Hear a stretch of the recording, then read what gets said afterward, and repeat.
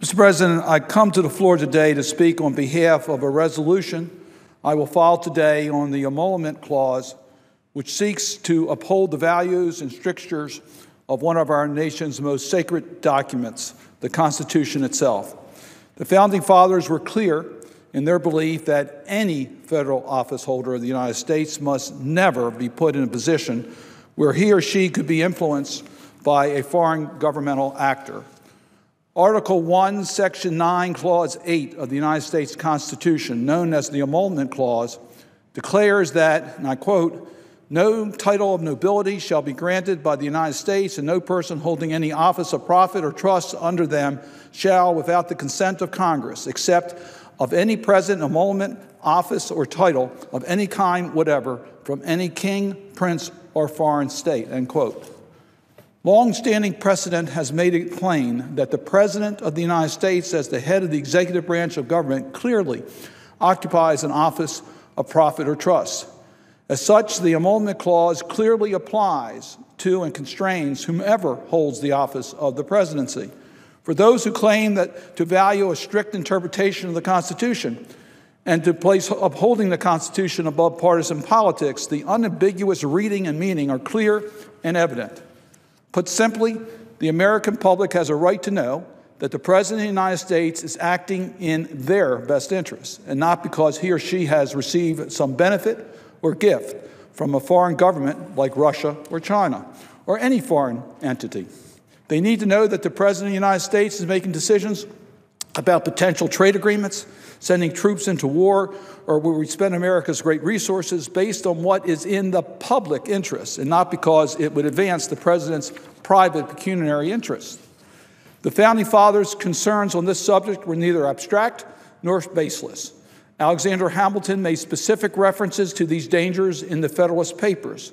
While the Constitution was being debated in America, the Polish-Lithuanian Commonwealth was in the process of being ruthlessly dismembered by her neighbors, Prussia, the Austrian Empire, and Russia. Poland's neighbors bribed Polish government officials and succeeded in paralyzing the state for decades. The Founding Fathers placed the Emolument Clause, an explicit bar on foreign corruption and interference within the Constitution, so that we may avoid Poland's fate. Happily, the Emolument Clause has not been a section of the Constitution that has had to be of concern of this body, nor is there a voluminous case history detailing its legal interpretation with regard to the highest offices of the executive branch. This is because, Mr. President, every president, from George Washington to Barack Obama, have taken great pains to avoid even the appearance of impropriety with regard to their personal wealth and investments, ensuring that such investments never interfere with the performing their duties as President of the United States. That is why, over the past 4 decades, Presidents Jimmy Carter, Ronald Reagan, George Herbert Walker Bush, Bill Clinton, George W. Bush, all had their assets placed into blind trust while they were president. President Obama went even further because he wanted to fulfill his promises of greater transparency. He invested the vast majority of his funds into U.S. Treasury bonds. So I wish that the well-established precedent and practice would make it unnecessary to introduce and seek to move this resolution today. I wish that President-elect Trump would be inclined to continue the long-standing and bipartisan tradition of presidential traditions. In September, Mr. Trump said that if he were elected, he would absolutely sever ties to the Trump Organization. Despite that pledge, it has since become clear that absent intervention by this body, the President-elect may not follow the precedents established by his predecessors, and that in so doing, he may well, for whatever reasons and with whatever motive, place himself and our Constitution in jeopardy. As a separate and co-equal branch of government, the Senate has a duty and obligation to safeguard our Constitution. It is to the Constitution, after all, not the person or position, that we each swear our oath of office, and to nourish the Republican virtues that have allowed our nation and government to flourish. We must do so because, following the election, it appears that President-elect Trump may have changed his mind about the promises he made as he sought office. Mr. Trump's lawyers announced that the Trump Organization would be placed into a, quote, blind trust, end quote, managed by Donald Trump's older children, Donald Trump Jr., Ivanka Trump, and Eric Trump. Let me be clear, as the gravity of this issue demands absolute clarity. The financial arrangements described by Mr. Trump and his lawyers is not a blind trust. It just isn't. And we can't allow Mr. Trump or his lawyers to trick us or the American people into thinking that is just because they use that term.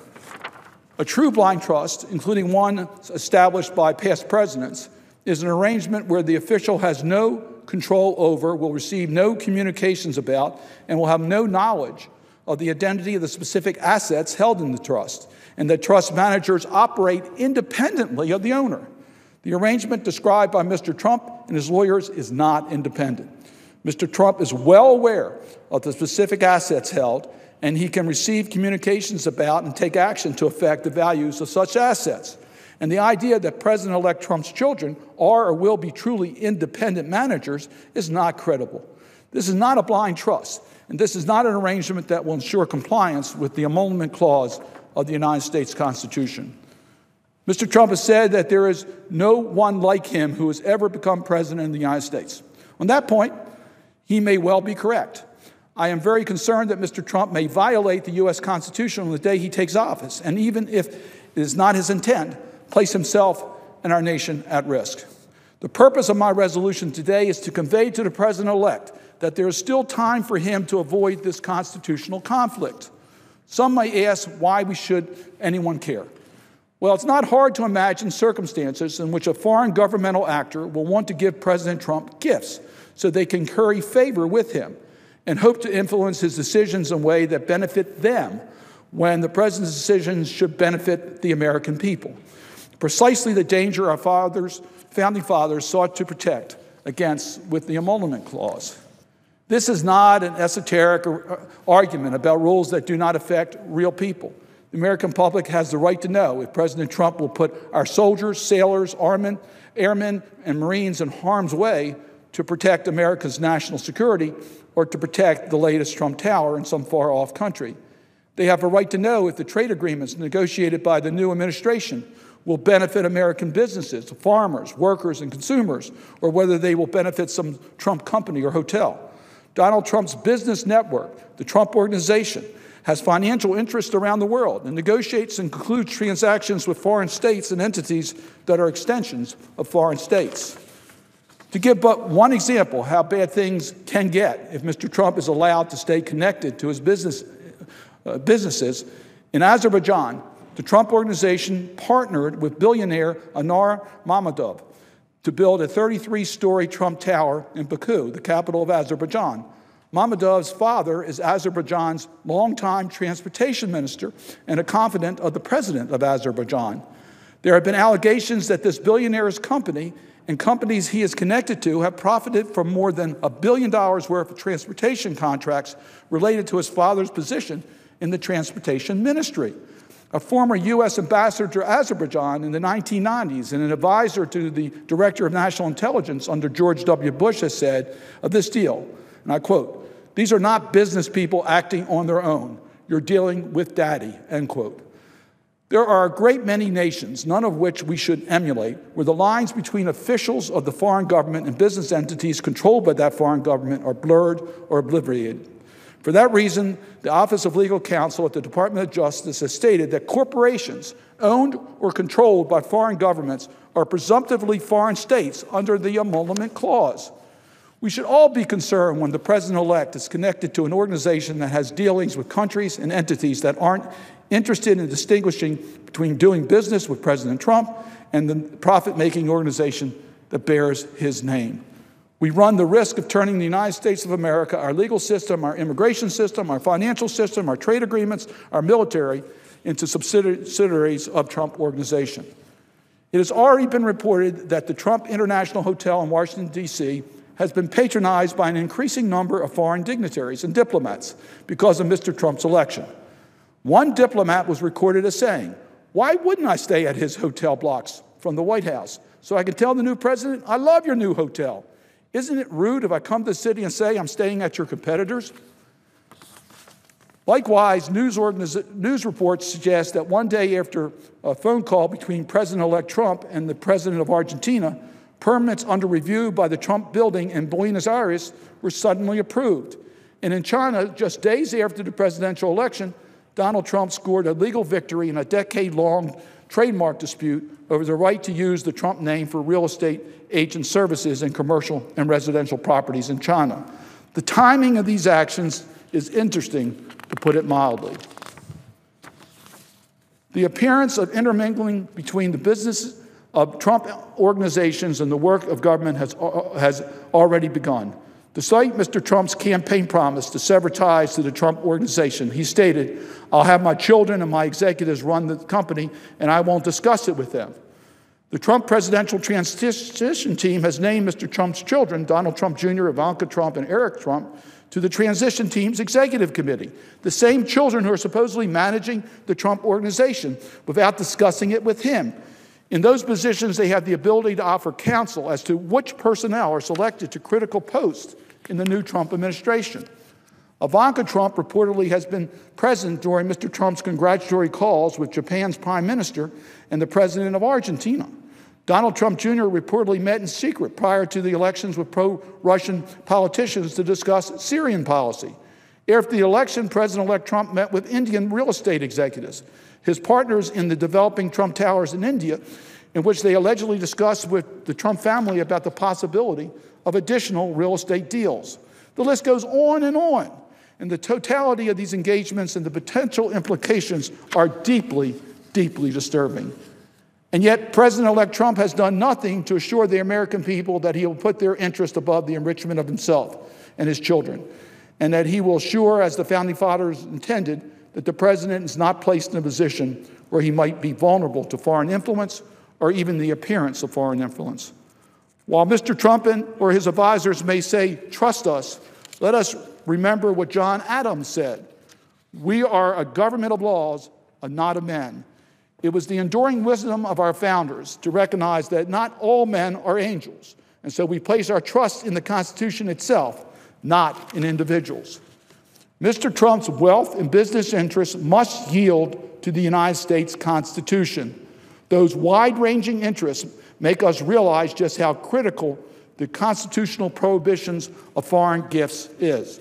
The business that the Trump organization does overseas in places like Scotland, Argentina, India, and Azerbaijan cannot help but be far from Mr. Trump's mind when he discusses matters of policies with foreign heads of state.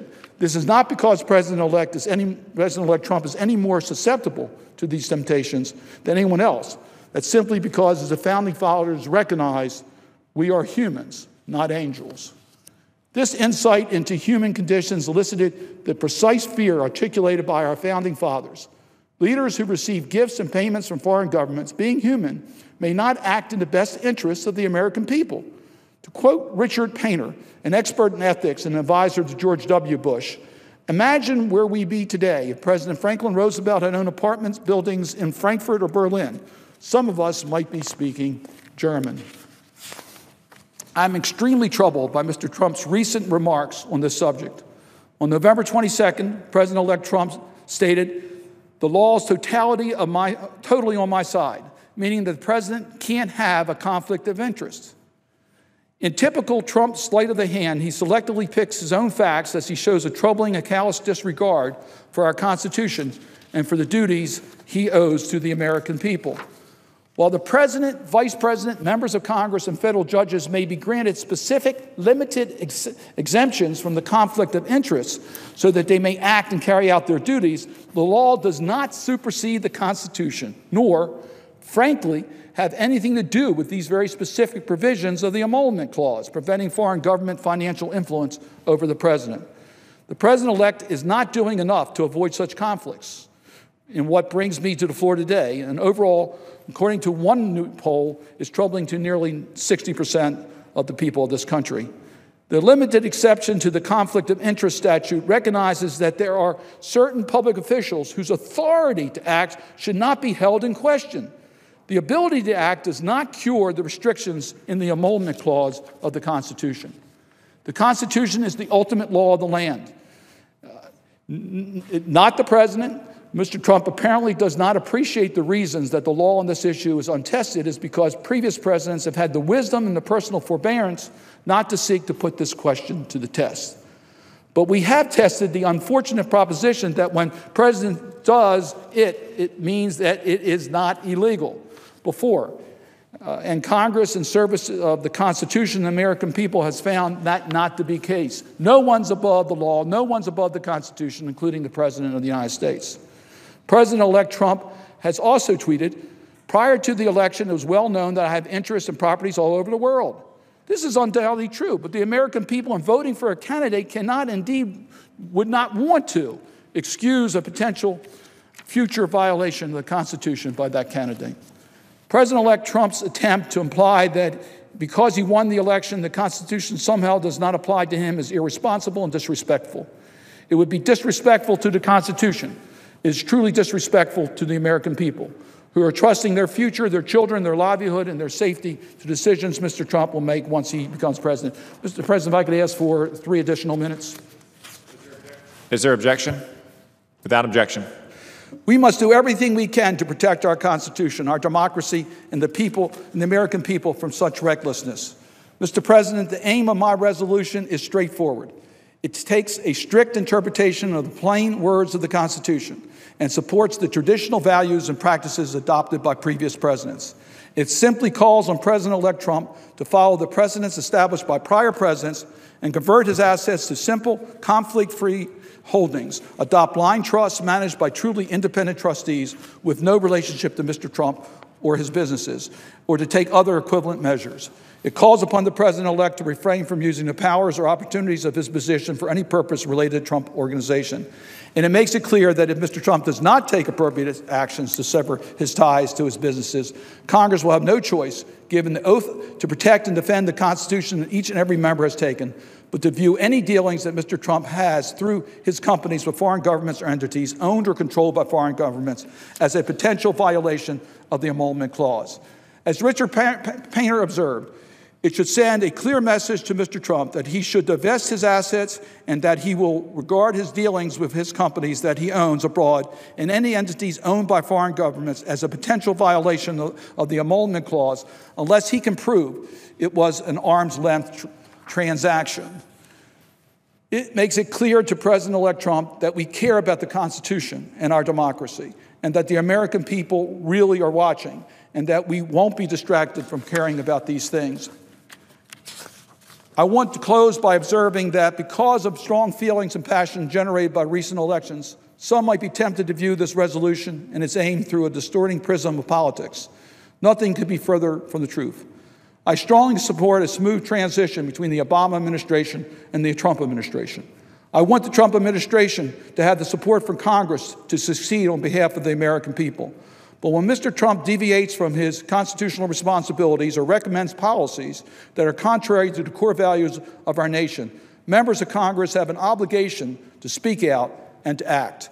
I stand here today because I believe that Congress has an institutional constitutional obligation to ensure that the President of the United States, whomsoever that is, does not violate our Constitution, acts lawfully, and is discouraging the obligations of the office based on the broad interests of the American people and not his or her own narrow personal interests. My resolution is not intended to create a misunderstanding or crisis, but to avoid one, so that President-elect Trump can put aside any appearance of impropriety and devote himself to the good work on behalf of the American people. We owe it to President-elect Trump to make it very clear what our expectations are ahead of his inauguration day. Why? So that we can avoid constitutional crisis. Such a crisis would not serve in the best interest of the President, Congress, or the American people. Mr. President, I yield the floor.